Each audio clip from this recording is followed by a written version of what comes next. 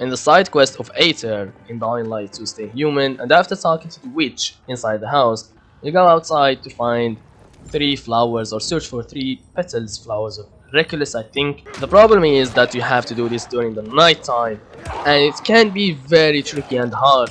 If you just have finished talking to the witch during the day, like I did, you'll find a safe house or safe zone next to the house, which is easy to activate and sleep, so you can actually go back to the night time. Now, arriving to the area where the flowers are can be tricky, and you might be caught by a howler like I did after being grabbed by this infected. Of course, some others can actually do some stuff and go to the flowers without having any problems, but in case you had this, in case you are being chased while trying to get the flowers, all you have to do is try your best to avoid the howlers. The more the howlers you got spotted by, the more the chase can get intense and build up very fast in their levels.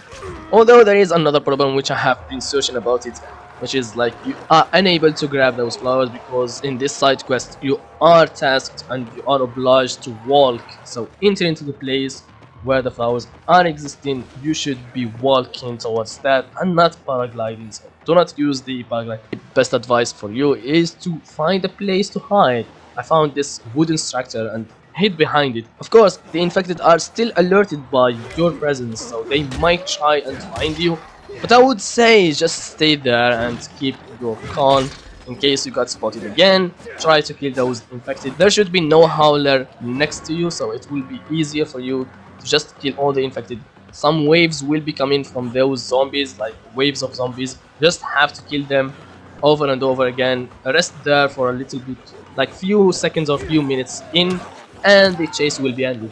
Once the chase has been ended, you can get out and look for, just make sure you look for howlers. If there is a howler around the area, try to avoid them. In case you have started another chase, all you have to do is go back to the same spot and try to do what I have already told you.